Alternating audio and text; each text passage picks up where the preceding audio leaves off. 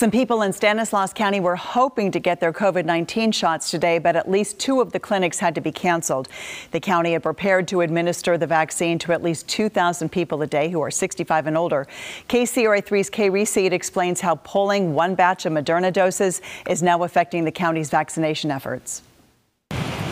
What was anticipated to be long lines of people are now empty rows, locked gates, and at least one man on a mission for answers. Just how hard it is to get in, waiting time, when the second shot's going to be available. Lorenzo Gonzalez visited the Modesto Center Plaza Tuesday morning in the hopes of getting the COVID-19 vaccine.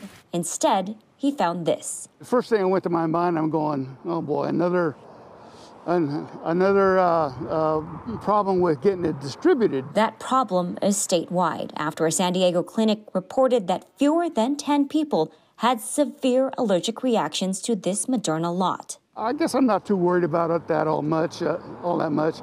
If those people who have got reactions aren't dying, I'm happy with it. As some of the Kamlesh Kaur tells KCRA3 that the county received 5,100 doses of that batch, distributed 2,002 providers, and 849 were administered. None of the recipients that have received this vaccine from us from that particular lot had seen any reaction. So that speaks to the safety of it. Kaur says there is a screening process in place. Patients are monitored for 15 minutes after getting the vaccine and even longer if they have had health issues in the past. The procedures, safety measures that we have put in place to ensure this vaccine is safe for our community members does work. She adds vaccination will continue for everyone in Phase 1A, but the plaza will remain closed and at the ready. All of that is on hold for now until we can figure out what our